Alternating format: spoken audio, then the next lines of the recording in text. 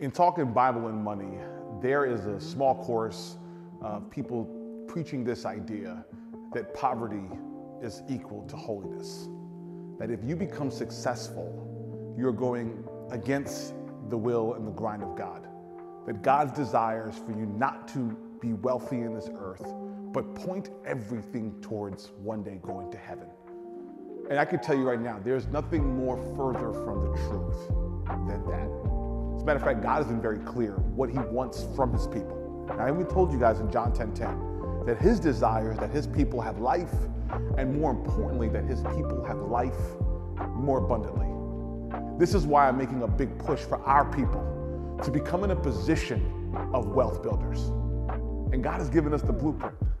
The only way to really become wealthy in this country, or in this world rather, is to become an owner.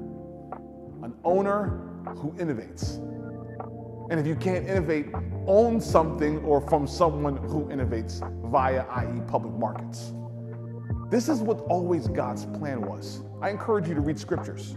If you see in Deuteronomy chapter 28, verses 13, here at a time where the children of Israel had been freed from the bondage of the Egyptians, God has told them to go back to the promised land. Why? Because in the promised land, they can become owners and they'll set the terms. And he gives them very clear directive in Deuteronomy 28, verse 13. He says that you will no longer be the tail, you'll be the head. You will no longer borrow money from nations, but nations will come to you and ask you.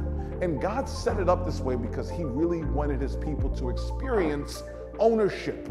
Because ownership is a reflection of who God is.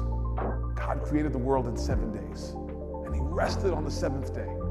But all this because he did it out of love, and he owned everything. And he's trying to get us back to operate in coherence of him. So here's the key.